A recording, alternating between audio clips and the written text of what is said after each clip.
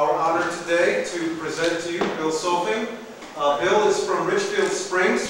He is a retired jeweler from Boston. He worked for the most prestigious jewelry firm in Boston, where he regularly worked on wonderful antique pieces of silver, repairing them. He's worked on a number of Revere pieces. Bill is an expert craftsman, repairman, and an expert on many different facets of 19th century culture and artifacts, and we're very fortunate to have him here today and to talk about 19th century Victorian tea conventions. In the beginning, about 620 AD, the Chinese had discovered about tea. And there were ways you held your cup. And what it was, this is an 18th century teacup, and it is Chinese. And it's very, very thin, and you can see the light through it or not.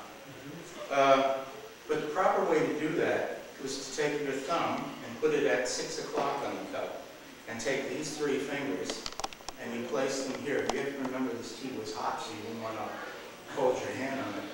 And your pinky was out, and I'll talk to you about pinkies too, that's another thing. But the way you would drink this is you would hold this up, and then drink it that way. I'm going to put it on the mouth, of course. They set the pinky up was part of the balance. I think it's more or less so you can stick it on a hot cup.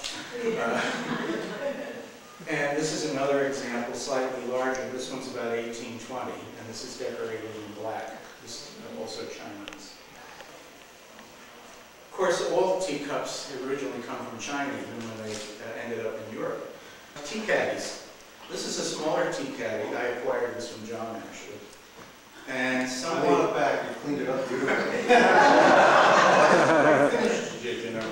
Some of these had compartments in them with little lids on the top. And inside, some of these were lined with tin, and some of them were not. And then they had a caddy spoon. And this stubby little spoon was for this. Some of the other caddies, this is a simpler one, had the two tea reservoirs on each side, and you had a bowl, which was a mixing bowl in the center. And you could take both of these and mix maybe a little Ceylon tea with a little African tea and make a blend of your own. And then, of course, with this, you would scoop this into the teapot. Women, when they were giving little teas at a table, would mix these right at the table. There's two types of teas people generally know, the low tea and the high tea. And everybody thinks the high tea, high class. It has nothing to do with one's class whatsoever. It has to do with the tables. And a high tea is at a high table and high chairs, such as the dining room right here. Low tea, which is the elegant one, also known as afternoon tea, which was done usually in the drawing room.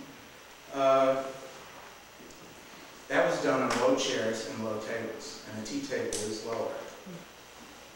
In amongst the people who, when they had tea, the middle-class people, or if you weren't really wealthy, would have had a nice porcelain tea set, such as this. This is actually made by Theodore Haviland, and some of the, as a matter of fact, these pieces are too. And these are from the 1860s. They're some of the earliest pieces made by Theodore Haviland. So you would have had your China tea set. Now they say you should never bring you should always bring the cup to the pot, but when you had a China tea set, on this one, you know, you could do this. You could pour it in. On a China tea set, you couldn't do that. You pretty much had to set it down because you had to hold on to the lid, otherwise it would fall. Even though it has a stop, you couldn't trust it. So you had to hold on to this and then pour the tea. There were also things about how you would hold your teacup. And if you were at a tea, the saucer was held in your lap. And you would lift the cup with your right hand. Now the hostess, when she was going to pour the tea in there, would ask you how many lumps of sugar you would like, 1 or 2, or some people took a lot more of that too. And then she would say, no, cream should never be used with tea. Cream is heavy and it masks the flavor of the tea. Coffee, it's all right, but not tea. The proper way, and I'll use a shallow cup,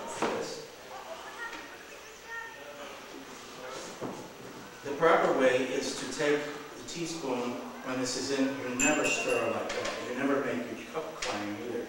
But what you would do is after the sugar was in, you would go from 6 o'clock to 12, and you, without clicking your spoon against the cup, and you maybe 2 or 3 motions like this to stir the tea.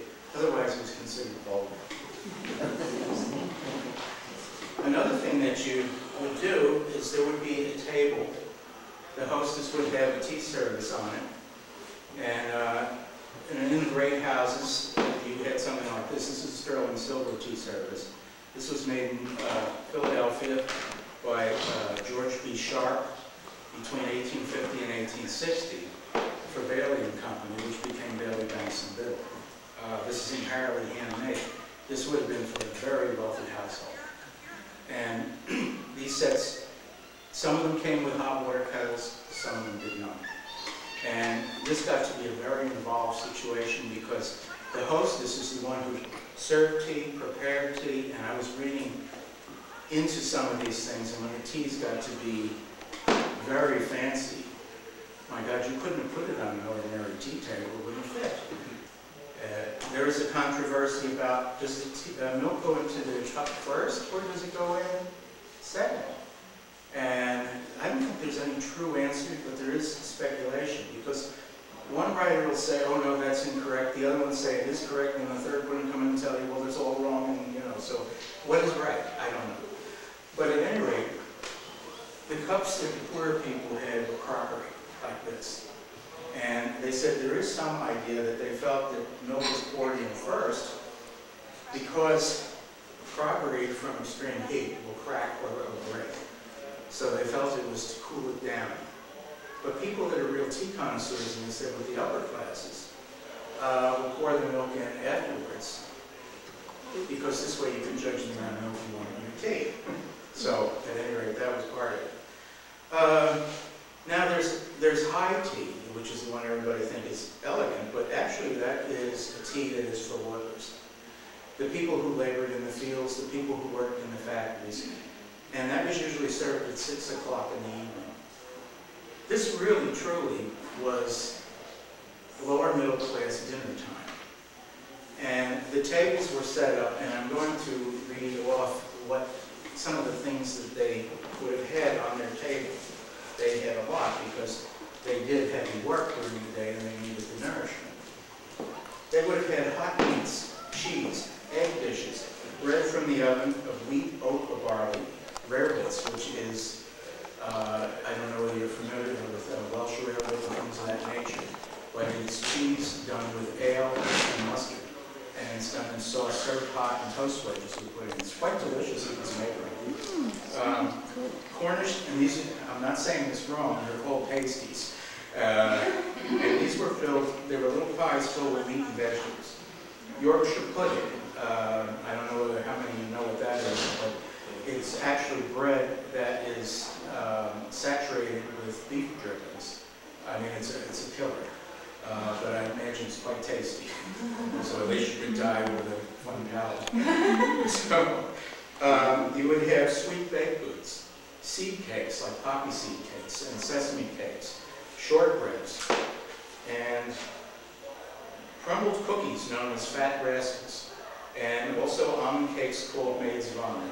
And these were typical things. There were a lot of other things. There were puddings called spotted dick and various other strange things which had little raisins, like the spots right there. So this is what they would have done, and they sat at a high dining table and they had their dinner for the evening. And there would have been in the table a big pot of tea. And this is from the period, and this is a fairly good-sized pot of tea. And this would not have been a wealthy household. This would have been poor people. And done in lusterware, some of these were in silver color lusterware to imitate that. So, poor man's silver is basically what that would have been, and this is copper luster. Now, when we were serving tea, there was always tea leaves in it. And so there were little inventions like this, which was a tea strainer that would have gone, this hairpin-like thing went actually down into the spout. so that when you poured the tea into the cup, the tea leaves were automatically collected in there without you going through a lot. But the more standard one was this little thing. It has a drip cup underneath, and you would have placed this over the teacup,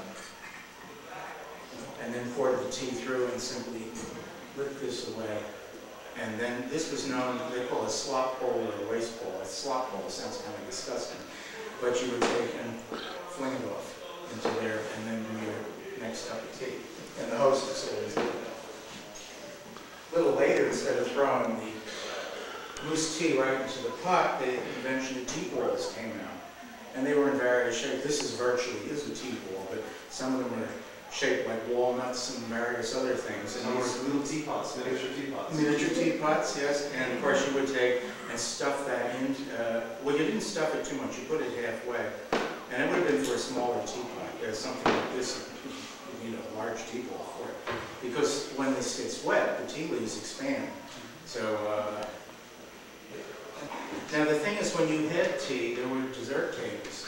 They weren't kept on the same table as the tea service. And you would go, it must have been a fun time to balance all this stuff. Because aside from your teacup, you would also go to the table, you would take a plate. You would take a napkin.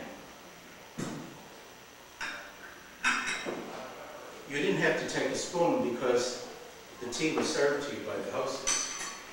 But you did take a butter spread, because on the table were jellies, jams, and various other spreadable things such as clotted cream and things of that nature.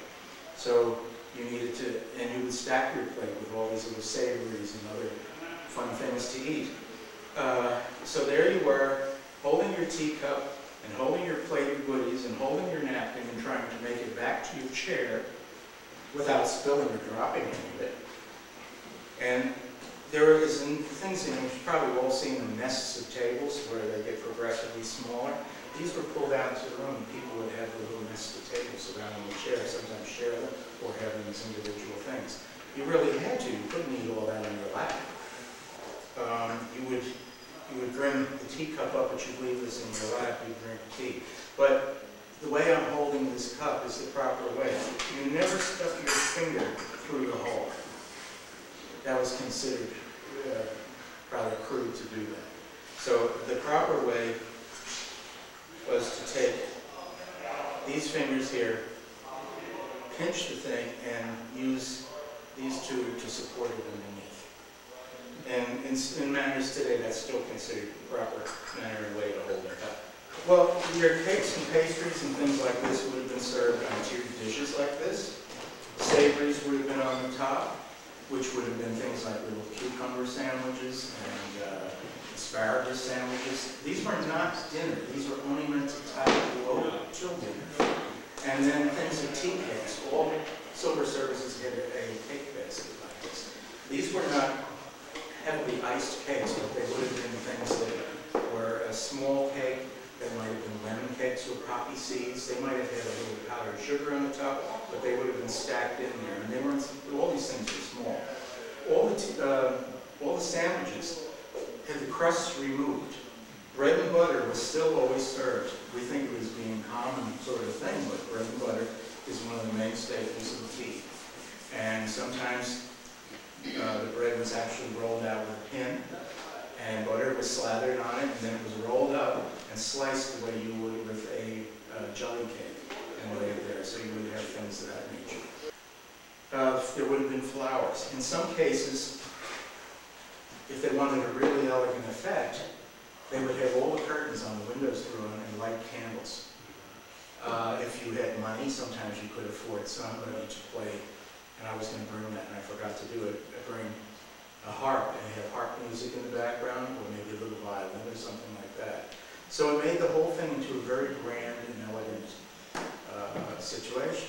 There was so much controversy about what is right and what is wrong, and it's really very difficult to say what truly is right when it comes to serving and doing all these things, because there are so many opinions on this. One thing that is very interesting, if it wasn't for Jane Austen, we would have no idea how tea was served in the early years. But she in her novels wrote she was very detailed about how this tea was served and how things were done with it. And because, thanks to Jane Austen, we sort of know how it was done in the earlier years.